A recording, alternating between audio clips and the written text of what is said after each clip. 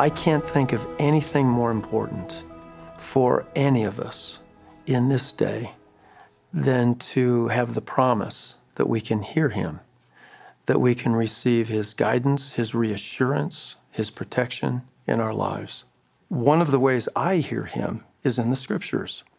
The Scriptures are the pre-recorded voice of the Lord. And it's not hearing an audible voice per se, although that can happen. It's hearing the Scriptures in a feeling in your mind, a feeling in your heart.